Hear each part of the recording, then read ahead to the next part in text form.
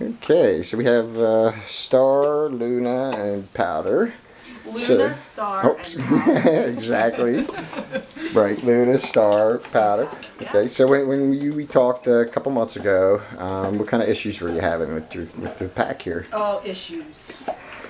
What kind of issues were we having? All kinds. There wasn't any issue that we weren't having.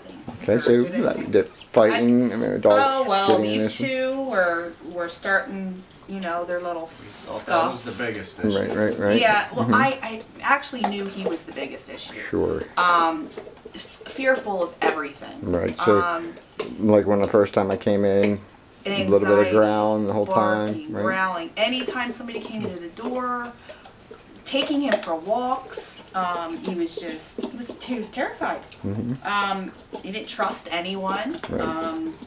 Fearful, and then these two came in as puppies and seemed to be getting along great, and then all of a sudden started fighting. Right. I thought it was, you know, pack issues. Sure. But turns out it was just them needing guidance and structure. Right. So how were the walks beforehand? Horrible. Pulling. Right.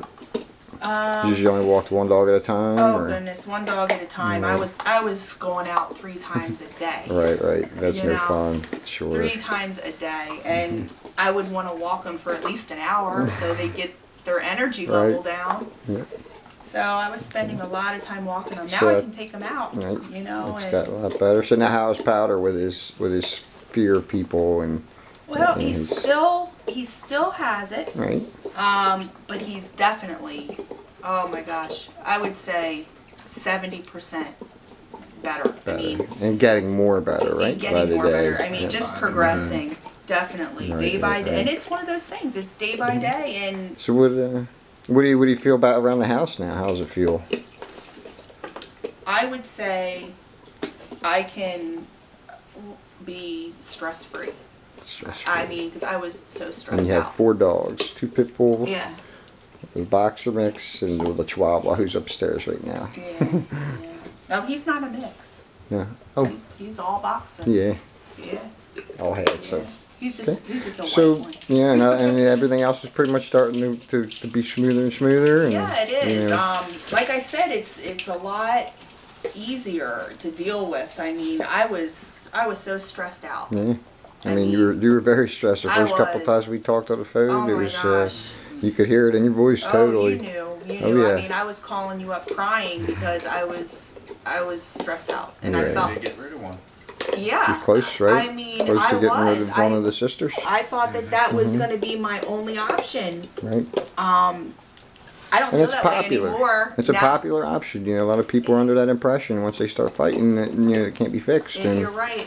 you know. You're right. And does a fight happen since we've worked with you? Not at all. Right. Not at all. And I see such a change even in the way that they play with toys together. I mean, Yeah, right. They they're share. more respectful. Absolutely. So Awesome. that's huge. That's so huge. But Great. I know that they're only going to continue to get better. Right. And I feel so much more, you know, relieved knowing that. Do you I feel think that he you've can. changed a little bit through this process? I know I have. Yeah.